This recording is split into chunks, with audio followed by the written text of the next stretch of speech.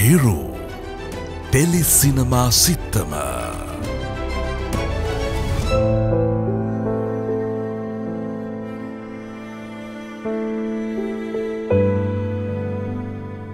Nonimi Pahan අසීමාන්තික සිනිහස පතන පිපෙන්නට වෙරදරන පුංචි මල් කැකුළු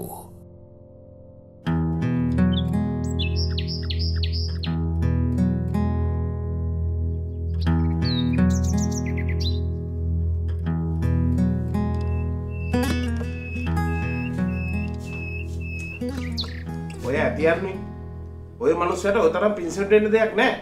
ඔයාගේ තියෙන නිවඩුවනේ එකක් ගත්තා කියන්නේ. එතකොට හරිනේ. එහෙම ඉතින් ආග ඔෆිස් එකේ වගේ පුළුවන් නම් බැරි ඒ. ඔය මනුස්සයා තාම ෆෝන් එක ආන්සර් කරන්නේ නැද්ද? ෂි.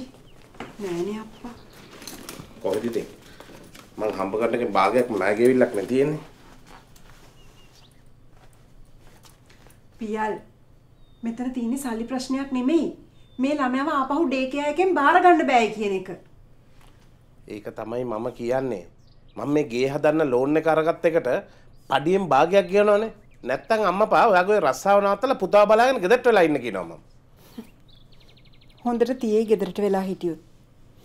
මං හදන්නේ කොහොම හරි කරලා මේ දරුවට හොඳට උගන්න ගන්න. උගන්න ගන්න.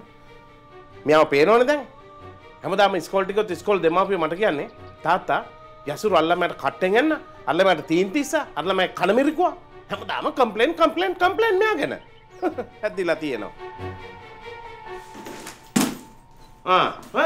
පේනවනේ හැදියාවේ තරම. මෙයාවත් හදන්න ඕන අපේ අම්මා තාත්තා මාව හදපු විදියට හොඳට දෙකක් දීලා. නැතුව මේ ළමයි හදාගන්න බෑ. පියල් මං හැම තිස්සම කියනවා දරුවා ඉස්සරහා දරුවගේ වැරදි කියන්න එපා කියලා. හරි මට හොඳට පරක් කරනවා. ඔයා යන්න එනවද මාත් එක්ක නැත්තම්? හරි ඔයා යන්නකෝ. මේ හොඳ ඩේ කෙයා එකක් බලන් එන්න හවසට.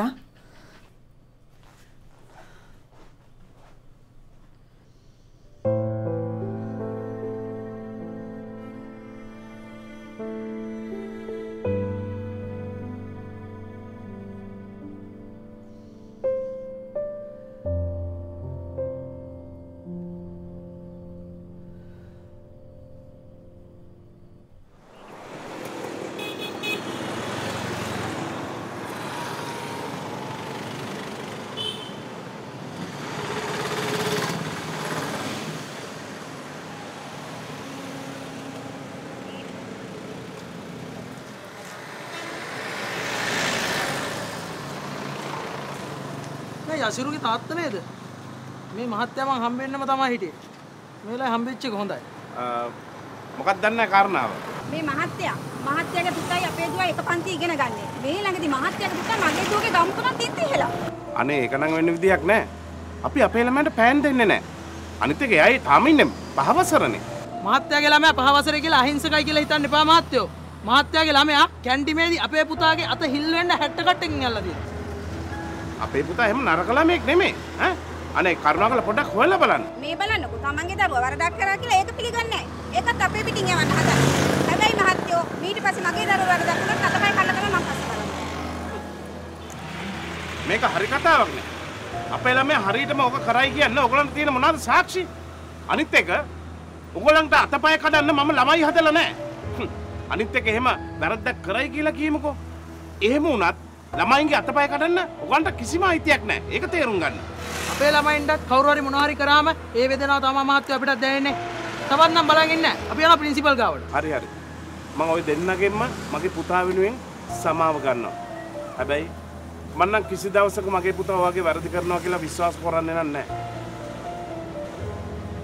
අපි ගිහිල්ලා කලාපෙට පැමිණිලි කරන මේ ළමයා වස් කරන්න කියලා. එතකොට හරිනේ? එච්චර දේවල් කරන්න ඕනේ නැහැ. මං ඔයාගේ දරුවට ඇඳුම් මහ ගන්න සල්ලි දෙන්නම්. ඔයාගේ දරුවටත් බෙහෙත් දාගන්න සල්ලිත් දෙන්නම්. එතකොට මේ වැඩේ ඉවරයිනේ ඈ. මහත්තයෝ ඔයාගේ සල්ලි අපිට ඕනේ නැහැ. මහත්තයාගේ දරුවා වහදා ගන්නකෝ. එන්න යන්න අපි.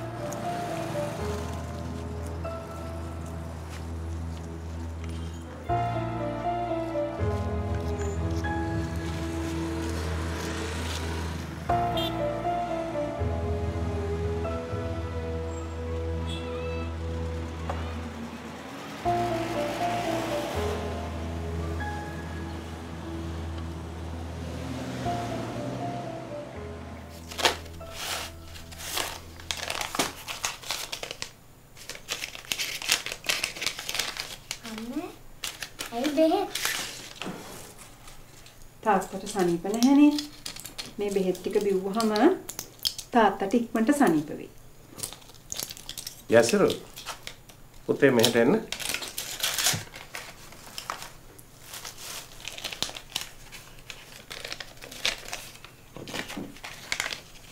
ළඟදී පුතා ඉස්කෝලේ ලොකෝ යගෙනෙක් එක්ක රණ්ඩු වුණාද? එයා තමයි මට කටුවක් දීලා කිව්වේ වෙන අයියා කෙනෙක්ට අයින්න කියලා. මම බෑ කිව්වම එයා මගේ කන මිරිකුවා. මට ගොඩක් රිදුනා. ඒ හින්දා මං එයාට ඒ කට්ටෙන් මැන්නා. ඔය ඇත්තමද පුතේ? අම්මයි තාත්තයි හිතන්නේ මම බොරු කියනවා කියලා. මම අපේ ටීචර්ත් කිව්වේ ඇත්තම ඇත්ත. ඒ ටීචර්ව පිළිගන්නේ. ටීචර් අහන්නට සසික කියන දේ. කවුද පුතේ සසික කියන්නේ? සසික අයියා තමයි කට්ටක් දීලා මට කිව්වේ 9 වසරේ ඉන්න සාමරයියට අයින්න කියලා. දැන් බලන්නකො මේ ඉස්කෝලේ වලින් ළමයි ඈ පොඩි ළමයින්ව රණ්ඩු වලට අල්ල ගන්නවා. පුතේ තාත්තට මේ බෙහෙත් ටික බොන්න හොඳ ළමයි වගේ වතුර එකක් අරන් එන්නකෝ.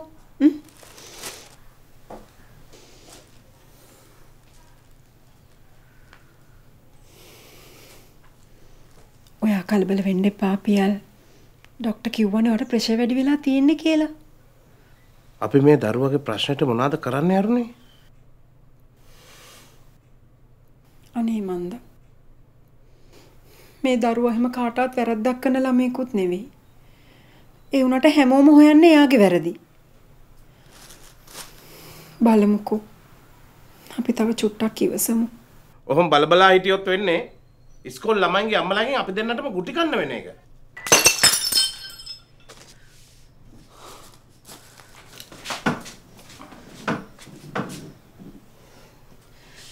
ඇයි පුතේ මේ වාගේ අතින් හැම වෙලේම හැමදේම අතෑරෙන්නේ? අතෑරනව නෙමෙයි. ඔයා දැක්කේ නැද්ද? එයා ඒ විදුරු අතෑරියා.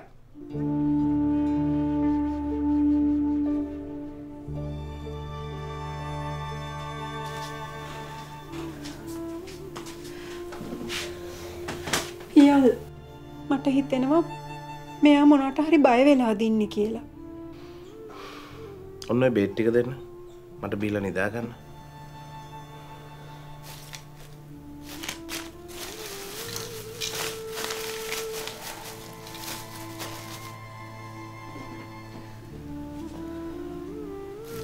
මම වතුර ටිකක් අරන් එන්න.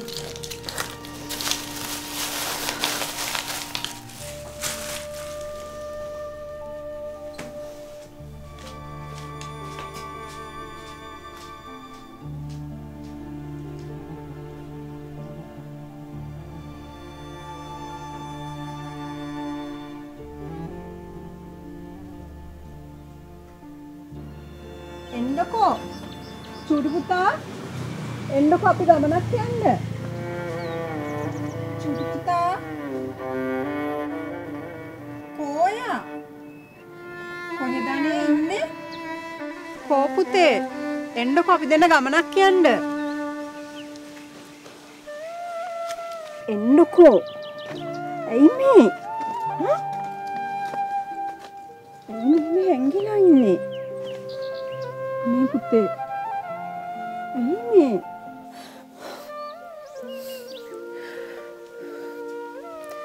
අපි දෙන්න රස කෑමක් හදමු. හදලා අපි දෙන්න කමු. හාද? කැමති නේද? කියන්නකෝ.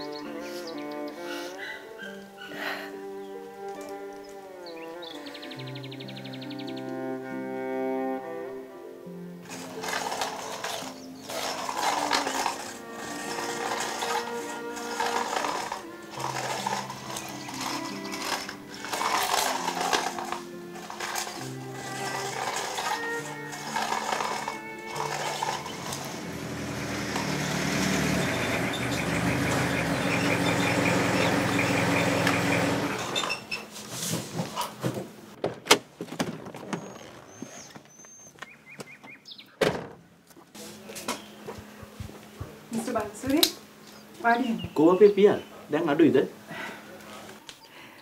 බෙහෙත් ටික නම් වෙලාවට දෙනවා. ડોක්ටර් කිව්වේ ටිකක් බෙඩ් රෙස්ට් කරන්න කියලා. උදේ මාරංචි හම්බුණා.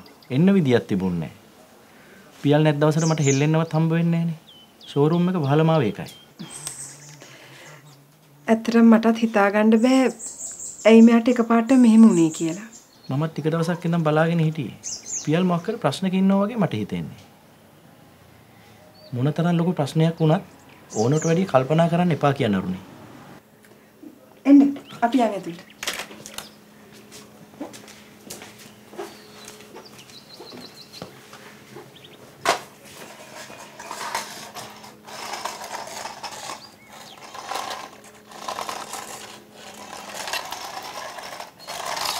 පියා දැන් කොහොමද? එකපාරට මොකද මේ වුනේ? මේ දවස් ටිකේ ඔෆිස් එකේ වැඩත් වැඩි හින්දා පියල් ගොඩක් මහන්සි වුණා නේද? අනේ නෑ සර්. මේක ඔෆිස් එකේ ප්‍රශ්නයක් හින්දා වෙච්ච වැඩක් නෙමෙයි. එහෙනම් මොකද්ද පියල්ට තියෙන ප්‍රශ්නේ? එහෙමත් ලොකු ප්‍රශ්නයක් නෙමෙයි. මේ අපේ පුතාගේ පුංචි ප්‍රශ්නයක්. පුතාගේ මොකද්ද ප්‍රශ්නේ? ඒ ළමයා හරි අගේට කීකරු අපිත් එක්ක හිටියා. අනේ මන් දන්නේ එකපාරටම මේ ළමයා මහා නපුරු මහා ජරා ළමෙක් වුණා. අපි කතා කරත් කියන දේ ඇහෙන්නේ නැහැ වගේ ඉන්නවා. අතට අහුවෙන දේ කඩලා බිඳලා දානවා. නැත්තම් පොලේ ගහනවා. මට නම් තේරෙන්නේ මේ ළමයට මොනවා වෙලාද කියලා. ඒ ළමයා ගැන හිතලම මගේ ඔළුව අත් රිදෙනවා. පොඩි ළමයි ඔහම තමයි පියල්. ටිකක් කල් යනකොට ඕක හරියයි. ඕක වැඩි හිතන්න දෙයක් නෙමෙයි පියල්. ළඟදී ඩේකේ ආයකෙන් යව බාර ගන්න බෑ කියලා කිව්වා. ඉස්කෝලේට යනකන් ඉඳලා අනිත් ළමයින්ගේ අම්මලා තාත්තලා මාව පස්සෙන් පන්නනවා. ඒ මොකද? එක ළමයෙක්ට මෙයා කව කට්ටෙන් ඇනලා. තව ළමයෙකුට කෙල ගහලා. තව පන්තියේ ඉන්න ගෑන් ළමයෙක්ගේ ඇඟට තීන්ත ඉහලා. ඒ අම්මලා තාත්තලා දෙන්නෙක් මාව වට කරගෙන මේ ප්‍රශ්න ඔක්කොම කිව්වා. ඇයි මේ දරුවෝ එහෙම කරලා තියෙන්නේ? ඒක තමයි. ළමයාගෙන් ඒ ගැන ප්‍රශ්න කරාම එයා කතන්දර වගේ දිග උත්තර දෙනවා. ඉතින් කවුරු හරිද කවුරු වැරදිද කියලා අපිට හිතා ගන්න බෑ. බැරිම තැන අද මම පාරදී ඒ දෙමාපියොත් එක්ක හොඳටම රණ්ඩු වුණා. ඒකෙන් පස්සේ තමයි මට කලන්තයක් අල්ලලා තියෙන්නේ.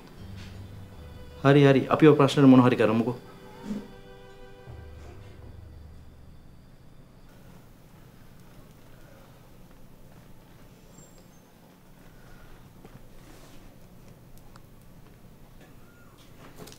චූටි පුතා ඔයා තේ බිල ඉවරයිද?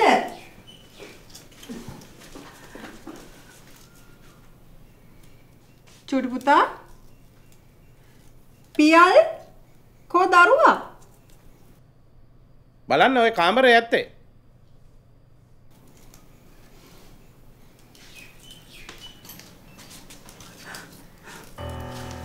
චූටි පුතා මොකද මේ නැගිටින්න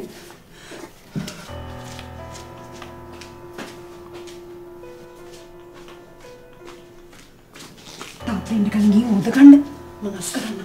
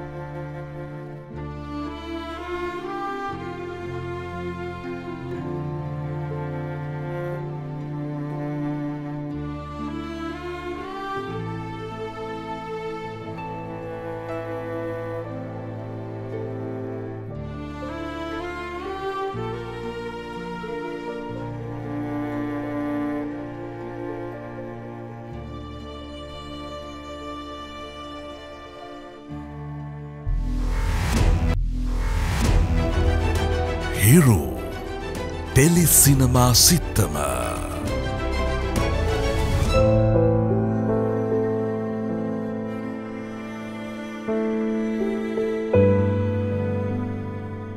නොනිමි පහන් අසීමාන්තික සිනිහස පතන පිපෙන්නට වෙරදරන පුංචි මල් කැකුළු.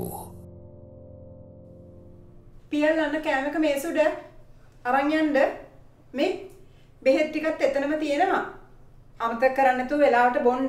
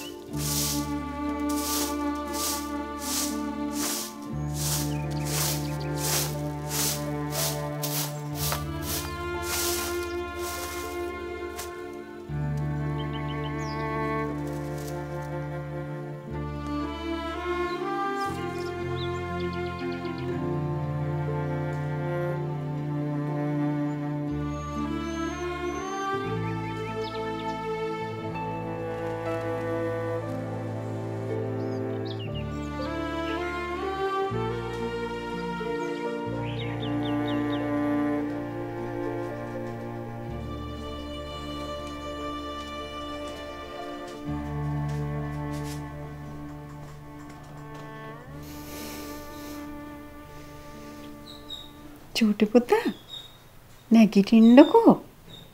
කො නැගිටින්න. ඇයි මගේ මැනික බය වුනේ? අම්මනේ. අම්මා ළඟ ඉන්නවනේ. අම්මා. ඇයි මැනික?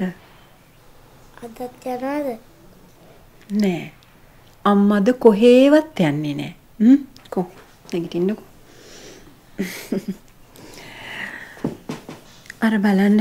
අර ලස්සනට ඉර පායලා තියෙනවා. අද අපි දෙන්න ඇති වෙනකන් සෙල්ලම් කරමු. අනේ මට බයයි අම්මේ. ඇයි මැනික බය වෙන්නේ? අම්මා ළඟ ඉන්නවනේ.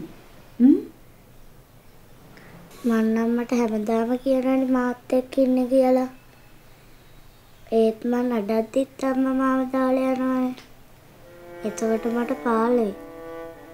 අම්මා වගේ කෙනෙක් මට නෑ. නෑ මැනික. අම්මා ඔයාව දාලා යන්නේ නෑ. හැමදාමත් ගේ එකේ අදත් යයි.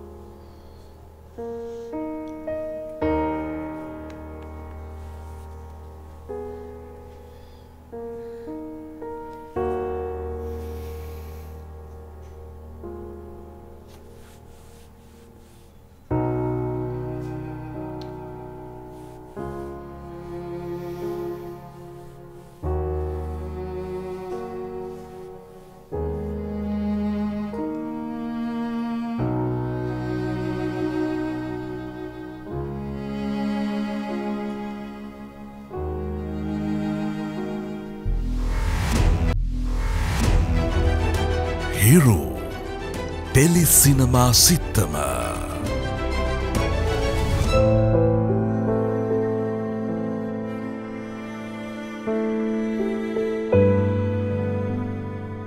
නොනිමි පහන් අසීමාන්තික සිනිහස පතන පිපෙන්නට වෙරදරන පුංචි මල් කැකුළු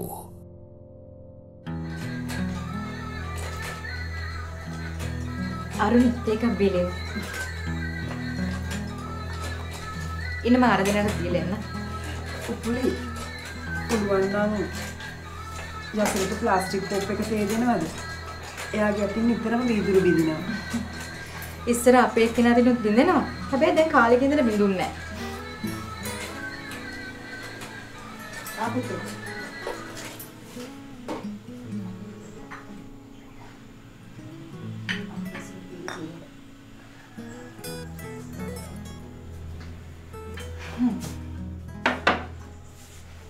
ඉතින් කියන්නකෝ ඊයේ වැඩට ගියා ඊයාගේ බොස් ආවනේ ඉතින් නිවාඩුවක් ඉල්ල ගන්න එපා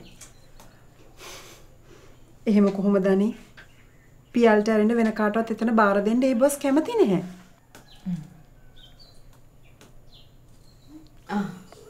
අර බලන්නකෝ අර දෙන්න ඔය අසාගියේ අසර පුතා තේ බොන්නේ කවුද අනේ යාට එහෙම කියලා දුන්නේ මං අපේ පුතාට කියලා දුන්නා. පුංචි අත්වලට පිරිසි අල්ලගන්න ලේසියිනේ. වීදුරුව ලිස්සනම්. බලන්නකෝ. ලක්ෂාන් එක යසිරුට කියලා දීලා. ඒක තමයි මමත් බැලුවේ. යසිරු දවසට දෙතුන් වතාවක් පියල්ගෙන් බැනුම් අහනවා වීදුරු බින්දිනවා කියලා. වීදුරුව බින්ද කියලා ඉතින් දරුවට බැනලා වැඩක් නැහැ. අපි එහෙම දරුවට බනින්න ඊළඟගේ ආත්ම විශ්වාසය නැති වෙලා යනවා. අනේ මන්ද. පියල්ගේ වැඩේම දරුවට සැර කරන එක. එයාගේ අම්මා යාව හදපු විදියට එයා යසුරුව හදන්න හදන්නේ.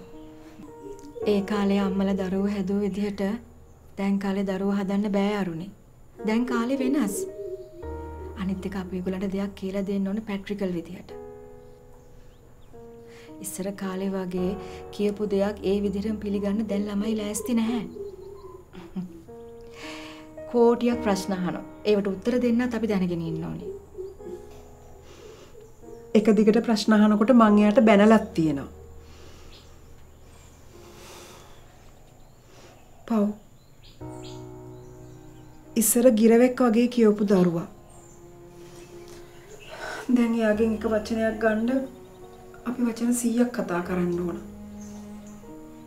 සමහර විට දරුවට සාංකාව වගේ ඇති අරුණි. එහෙම කොහොමද එයාට සාංකාව දැනෙන්නේ? එයාට පියල් ඉන්නවා මං ඉන්නවා. ඔයාලා දෙන්න හිටියට එයාට දැනෙන්නේ නැතුව ඇති ඒක. එයා තනි වෙලා වගේ හැඟීමක් එයාට ඇති.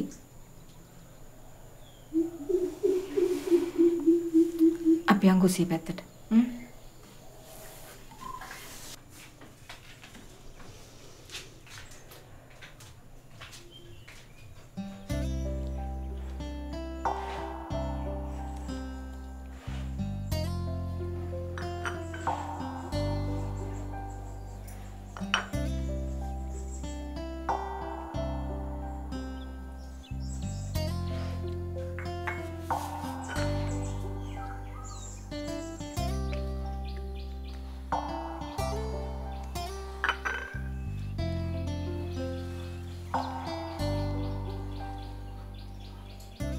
ඔයාලගේ ටීචර් වසයිද? නෑ අපේ ටීචර් නම් හරිම හොඳයි. ගොඩක් ලස්සනයි. අපේ ටීචර් නම් මාර වසයි. මට තමයි වැඩිපුරම ගහන්නේ. අපේ ටීචර් සමාලලකට බයිනවා. බැල්ල යාම ආපම ඇවිල්ලා කියනවා සමාව වෙන්න දරුවනේ මට ඒවල පොඩ්ඩක් කේන්ති ගියා කියලා. පන්තිය ළමයි මට නමකුත් හදලා අඩනට බබා කියලා. අපේ ටීචර්ත් මට කතා කරන්නේ අඩන බබා කියලා. ටීචර්ගේ නම මොකද්ද? හර්ෂරි. අපි අඩ නමක් දාමු.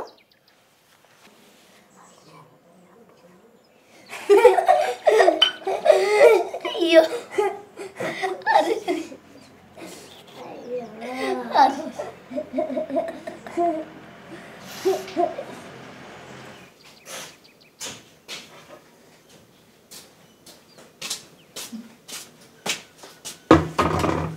කොහොමද දෙන්නගේ සද්දේ?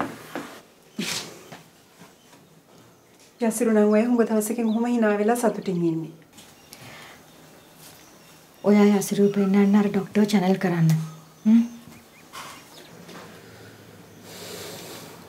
මට බය පියල් මොනක් කියයිද කියලා. පියල්ව කැමති කරගන්න බැරි වුණොත් අපි පියල්ට හොරෙන් ළමයාව එක්කගෙන යමු. ඒ කොහොමද? බය වෙන්න එපා මං ඉන්නවනේ. මොන හරි කරමු. හැමදේම හොඳට සිද්ධ වෙයි.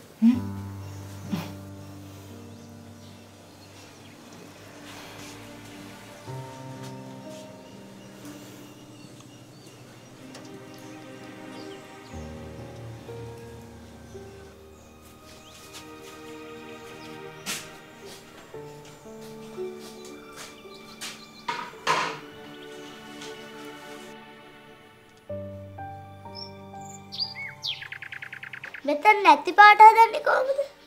ඔයා ගත දෙන්නකෝ.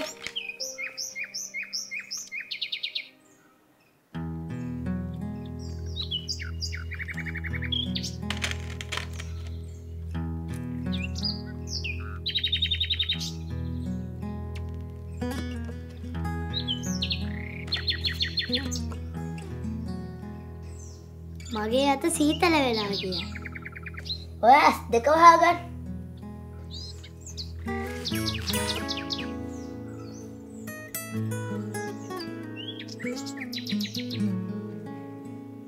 ලක්ෂා ඔයා මගේ මූණේද චිත්‍ර අදින්නේ? ඔව් මං ඔයාගේ මූණේ හාවෙක් අදිනවා. ඔයා මගේ මූණේ පූසෙක් අදින. මන් අදින්නේ පූසෙක් නෙමෙයි. මන් අදිනවා ඉබ්බෙක්. එතකොට අපි දෙන්නට හාවගේ ඉබ්බගේ රේස් එක දුවන්න ඕන.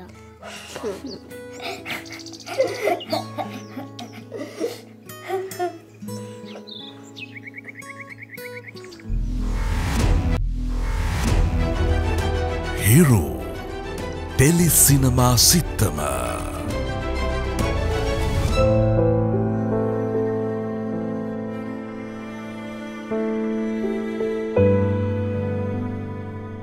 Nonimi Pahan අසීමාන්තික සිනිහස පතන පිපෙන්නට වෙරදරන පුංචි මල් කැකුළු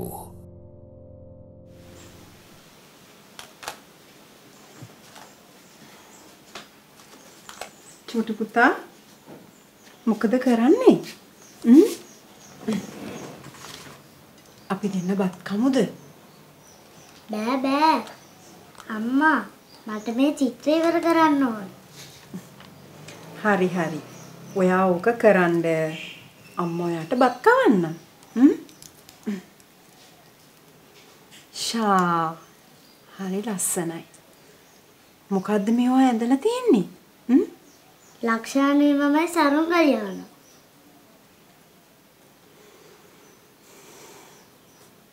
පුතාට සරුංගලයක් ඕනේද? දෙකක් ඕනේ. එකක් ලක්ෂාන්ට අනිත් එක මට. හරි හරි. අපි සරුංගල් දෙකක්ම ගමුකෝ.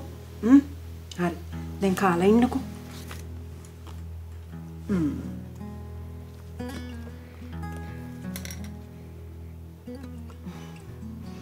චූටි පුතේ. එතකොට මේ සරුංගලේ උඩ ඉන්නේ කවුද? කමල නැන්දා. කවුද? ඩේකියා කමනි නැන්ද? ඇයි ආව මේ නූලක ගැට ගහලා උඩ යවලා ඉන්නේ? එයාව උඩ යවන්න ඕනේ. යවල අතාරින්න ඕනේ. අපෝ. එතකොට එයා වැටෙයිනේ. කමන්නේ. වැටිච්ච දේ.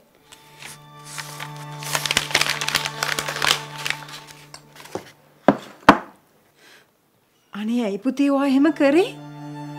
බලන්න. ඔයා නිකන් කේන්ති ගන්නවා. අපරාධනේ මේ චිත්‍රේ. මං කාටවත් ආස නැහැ. ඩේකියාගේ නැන්ද මට හැමතිස්සෙම ටොකු අයිනවා. සමහරක් වෙලාවට කණෙන් අදිනවා. ටීචර් නැති වෙලාවට මට ගද ළමයා කියලාත් කියනවා.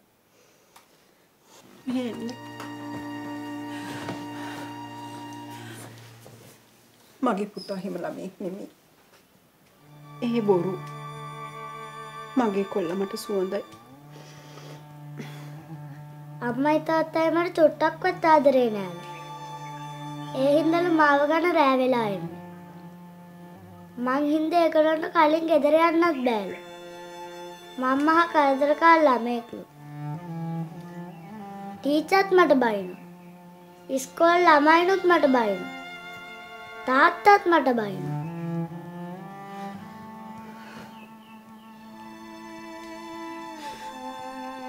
ඇයි පුතේ ඔම කියන්නේ?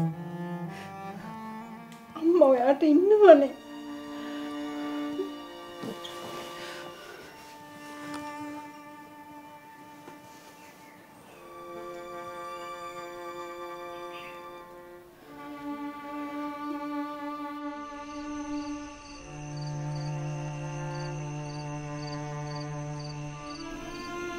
චුටි පුතේ කොයා පුතේ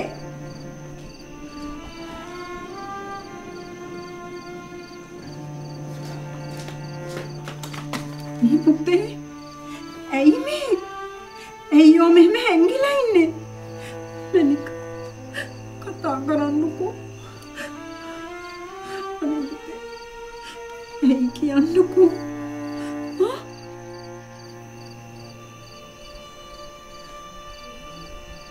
අරුණි ඔයා එන්නකෝ දැසට ලක්ෂාන්නේ පොඩ්ඩක් ඉන්න දෙන්න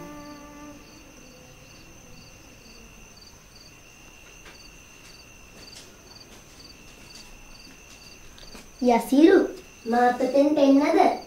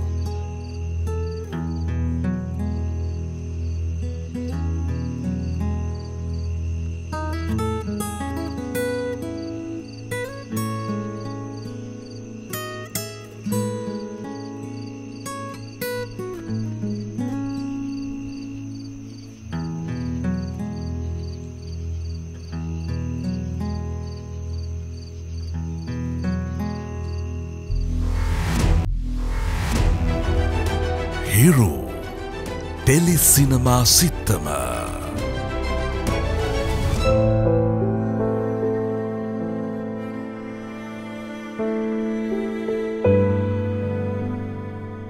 නොනිමි පහන් අසීමාන්තික සිනිහස පතන පිපෙන්නට වෙරදරන පුංචි මල් කැකුළු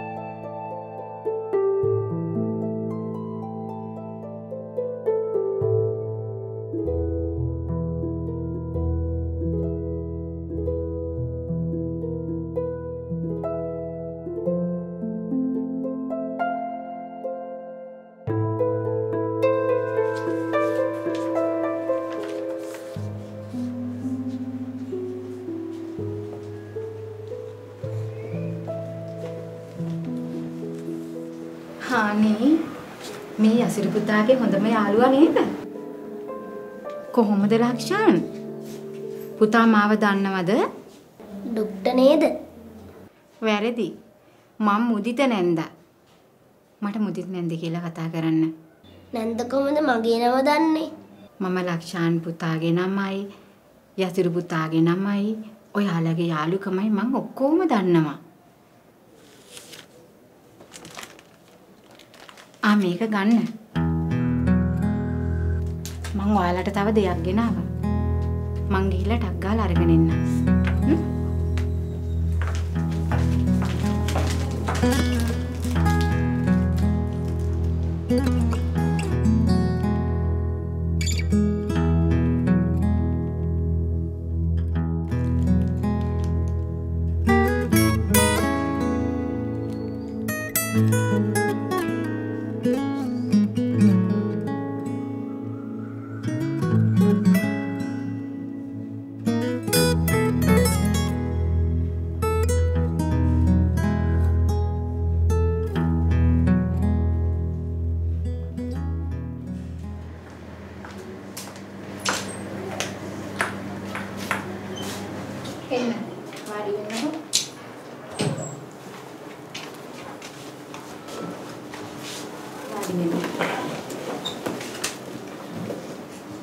කතා කරන්න ඕන ටිකක් ඒකයි තුන්දෙනාටම එන්නේ කිව්වේ.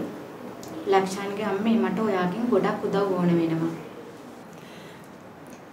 මොකද යසිරු රියැක්ට් කරන්නේ ලක්ෂාන්ට විතරමයිනේ. යසිරුගේ හිතේ තියෙන බය ටිකෙන් ටික අඩු වෙලා සාමාන්‍ය මට්ටමට එන්න ලක්ෂාන්ගෙන් අපිට උදව් ගන්න වෙනවා. අනික ප්‍රධානම කාරණාව තමයි කිසිම වෙලාවක ලක්ෂාන් යසිරුකින් ඈත් කරන්න එපා. නෑ ડોක්ටර් මම ඒක කීයටවත් කරන්නේ නෑ. යසිරුගේ අම්මේ මේ වෙලාවේ දරුවට පේන්න හඬන්න එපා. මොකද දරුවාගේ ළඟින්ම අම්මා ඉන්න ඕන මොහොතක්. අනේ හරි ડોක්ටර්. මං එයාගේ ළඟින්ම ඉන්නම්. අර දරුවාගේ අතේ තියන් ඉන්නේ පර්ෆියුම් එක අම්මා පාවිච්චි කරන එකක් නේද? ඔව් ડોක්ටර්. එයා නිතරම මේක අතේ තියාගෙන ඉන්නවා. වෙලාවකට මට ඕන වෙලා හොයද්දී එයාගේ ස්කූල් බෑග් එකේ තිබිලා මට හම්බ වෙනවා. දරුවා ඒ පර්ෆියුම් එක අතේ තියාගෙන ඉන්නයි කියලා තාත්තා දන්නවද? ඒක මට එච්චර ගාණක් වුණේ නෑ ડોක්ටර්. ඒත් මම පුතාට දවස් දෙකක් බැන්නත් එක්ක මොකටද මේ පර්ෆියුම් එක ඉස්කෝලේ අරන් යන්නේ කියලා. ලක්ෂාන්ගේ අම්මට තේරෙනවද මේ ගැන? නෑ ડોක්ටර් මටත් ඒක නම් තේරෙන්නේ නෑ. අනේ ඇයි ડોක්ටර්? යසිරුගේ මනස හැම වෙලාවෙම එයාගේ අම්මා ළඟ ඉන්න ඕනි කියලා හිතනවා. හැබැයි ඒක හීනයක්. ඇත්තට මේක වෙන්නේ නෑනේ.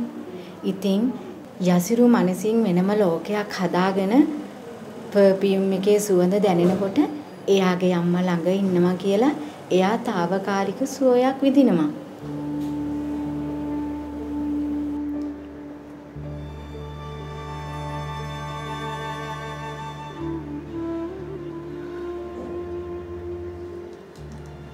කරන්න ඕන ටික ලියලා දෙන්න. ඒ ටික කරගෙන යනකොට යසිරු සාමාන්‍ය තත්ත්වයකට ඊට පස්සේ ඔයාලා මාගාවට එන්න ඕන නැහැ. යසිරු අපි තේ බීලා තව ටිකකින් චිත්‍ර නෙමුද? ඔයාට තාම තරහා යනවද? ඔයා hina වෙනකොට තමයි හරිම ලස්සන. කොයාගේ අත දෙන්නකෝ. ඔන්න එක දවසක් කුඹිය දුර ගමනක් යනවා. එයා ගිහිල්ලා ඔන්න එකපාරට ඇලක් වැටුණා. ඔන්න ඊට පස්සේ අලියෙක් ආවා. ඒ අලියත් ගිහිල්ලා ඊට පස්සේ ඔන්න එකපාරට කිඹුලෙක් ආවා. කිඹුලා ගිහිල්ලා අන්තිමටම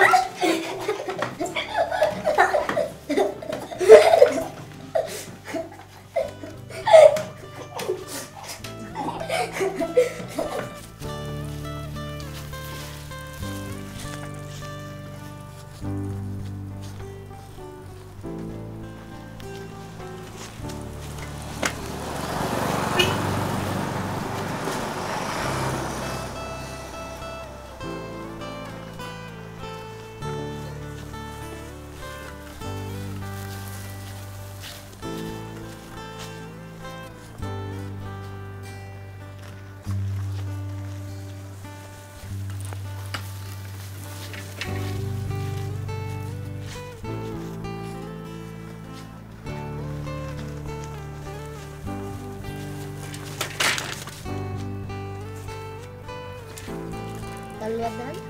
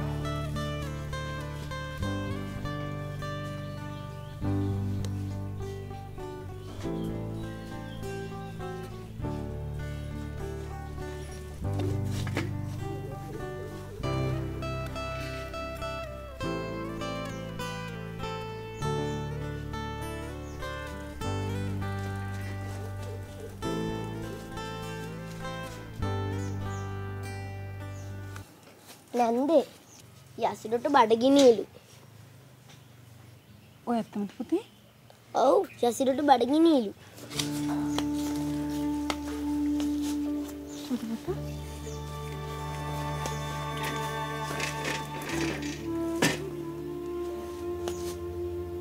මගේ නේක